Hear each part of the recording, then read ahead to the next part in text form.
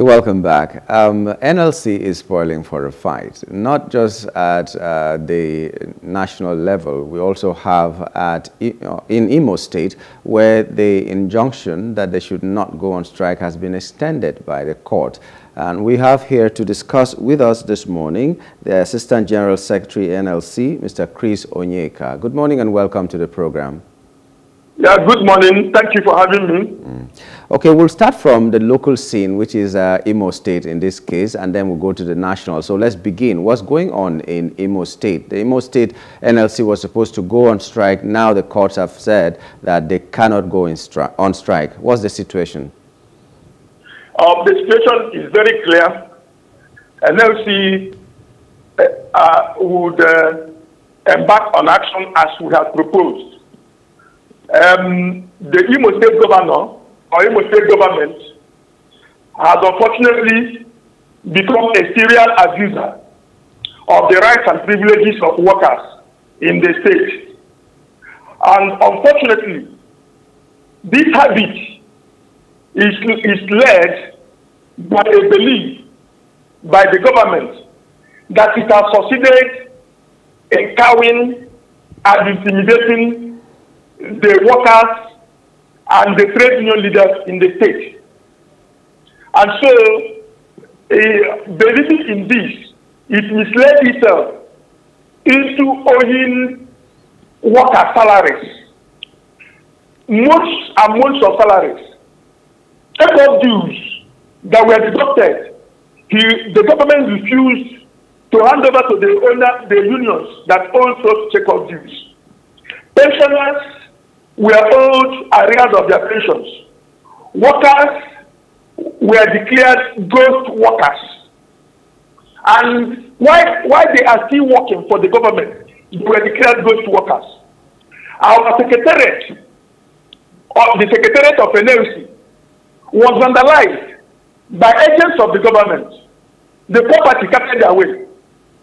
Then, as if that is not enough, as we were trying to organize our elections in March this year, the government sent its agents to unleash mayhem on the workers that are gathered together to elect their own leadership, not leaders for governor or for anybody in government, but leaders for NLC in the state. They came and unleashed violence on the workers, beat them up, carted away the equipment that was meant for the election that was supposed to recruit new leaders. As if that was not enough, as the workers were organizing this year's May Day at NLC Secretariat, the governor sent talks to also unleash violence on workers, destroyed the equipment, wounded many people who ended up in hospital. One woman died as a consequence of the action, the violence that was meted against us. Mr. Onyeka, on that same day, the woman died the following day as a result of the shock, the trauma. Mr. Onyeka. Yes. Onyeka, please. These allegations are very weighty. How did you know it was the state governor? Was it the police that was sent, or army, or security outfits that are under the purview of the governor? How did you know he sent these thugs? Yes, because the one that happened during the delegate conference was that the governor had his own candidates that he wanted to be the leaders of the NLC in the state. Okay. And the people that came used the name of the governor. They said they had authority from the government to disband the Congress. And now, the first people that came during that conference were thugs. When they had beaten up the people and we eventually resisted, then the police now came to say that they have authority not to allow this Congress to take place. And so we lost equipment, and people were injured.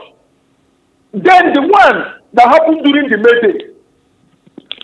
We had policemen that were protecting the workers as members of the police force. It will interest you to know that those some policemen came and told the leaders in Imo State that they had been ordered by higher authorities to leave that place. The moment they left, 5 minutes after they had left, the force came and beat up everybody. Who else will do it? Will it be the workers that beat themselves? It was clear where it came from. In any case, we have reported this matter to the National Labor Advisory Council. We have reported this matter to the Federal Ministry of Labor. We have reported this matter to the International Labor Organization, the Committee of Experts on the application of recommendations and conventions. We have compiled these evidences and sent it to these bodies to show you how grievous it is. So the governor had a sentence for using thuggery and violence against workers and the trade unions in the state, and that is wrong. Interesting. But now that you say the action will still continue, you've been told that there will be consequences. How do you intend to navigate around that? We don't know about consequences. We don't know about consequences.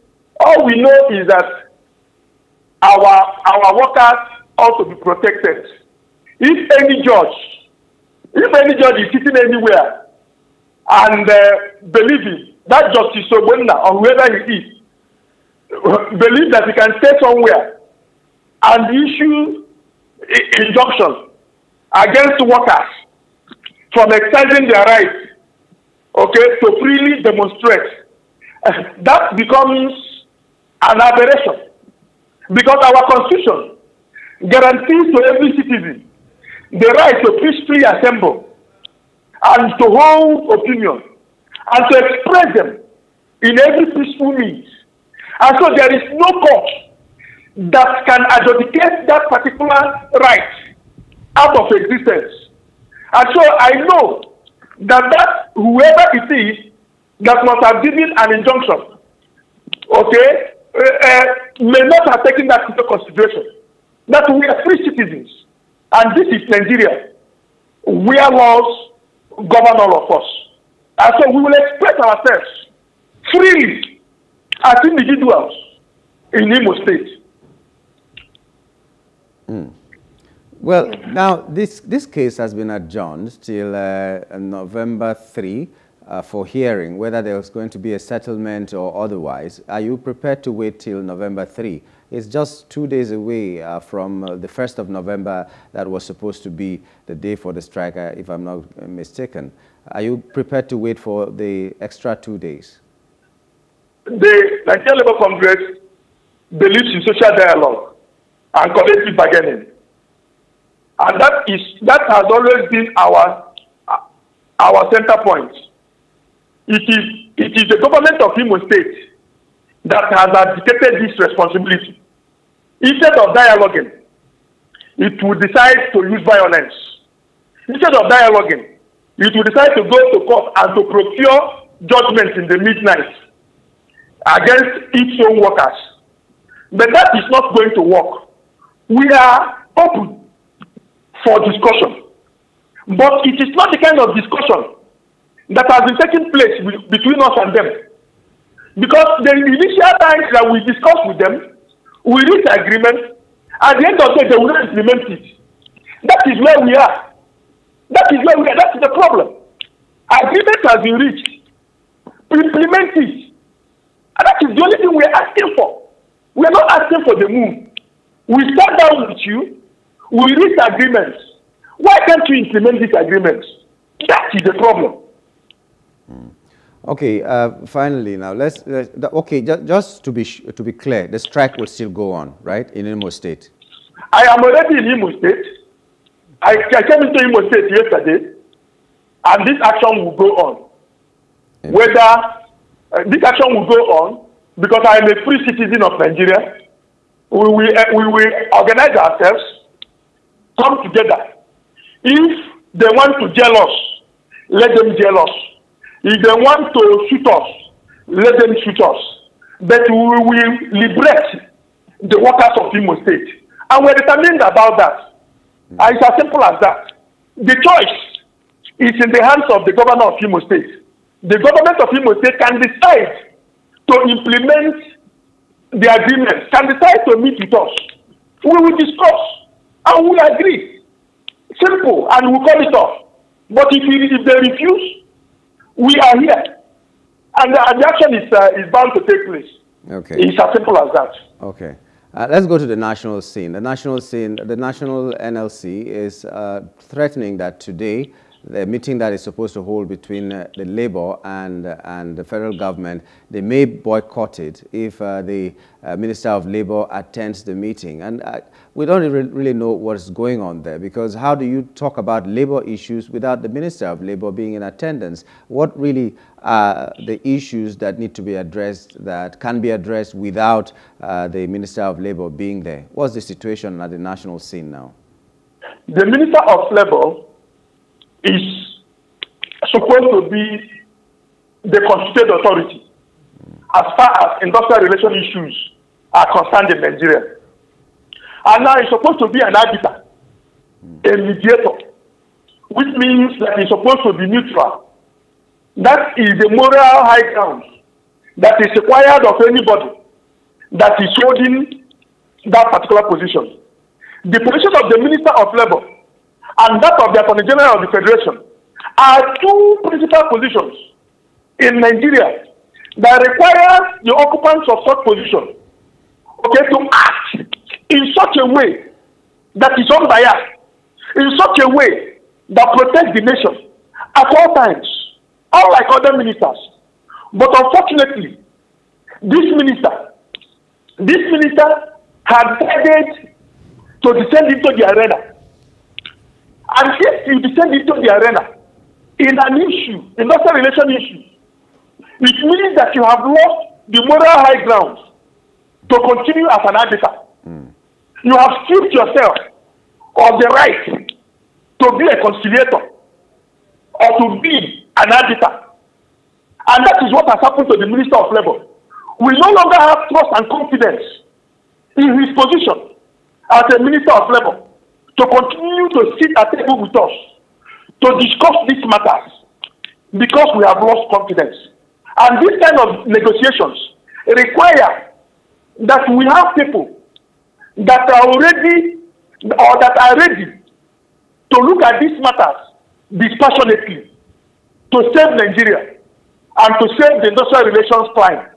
What did the minister do? In the case of the National Union of Road Transport Workers, you remember that the police led some group of people from Lagos to go and occupy the national headquarters of the union. They chased out the democratically elected leaders and imposed a group of people who were not members of the union on the national secretariat. This event led to the death of one person.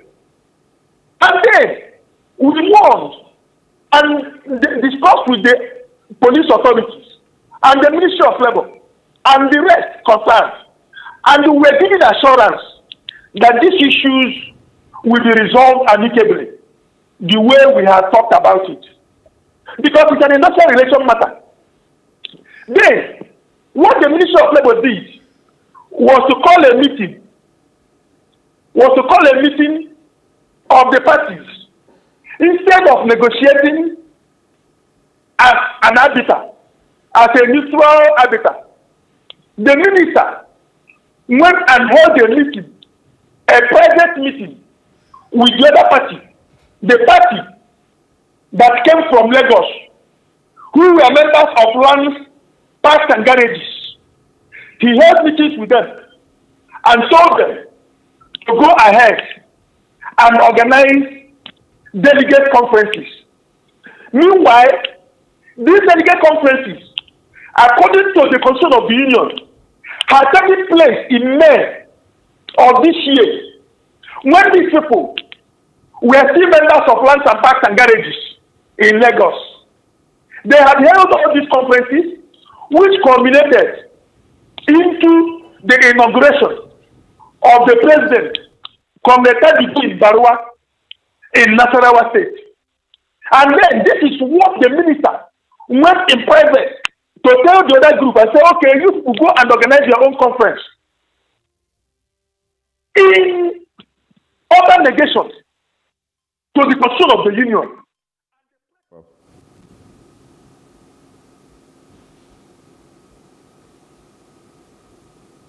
Mr. Onyeka.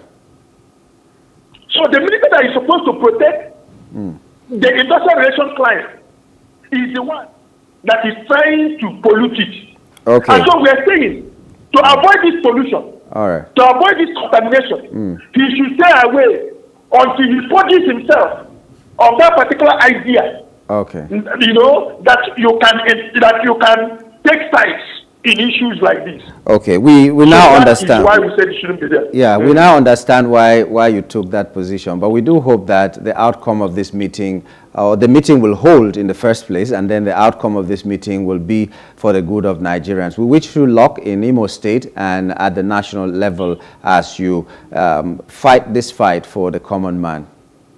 Thank you so much. Thank you so much, and God bless you for having me. Thank you for being a part of our program. We were talking with Mr. Chris Onyeka, the Assistant General Secretary of NLC. He spoke to us from Imo State, where he has gone to mobilize the others to either dialogue with the government or embark on the industrial action and damn the consequences according to the courts. Well, that's how we will wrap up on the show this morning. It's been a pleasure being here to serve you. We do hope that we are going to do it again, same time tomorrow. Stay with us. Up next is the news. My name is Nyamgul Agaji.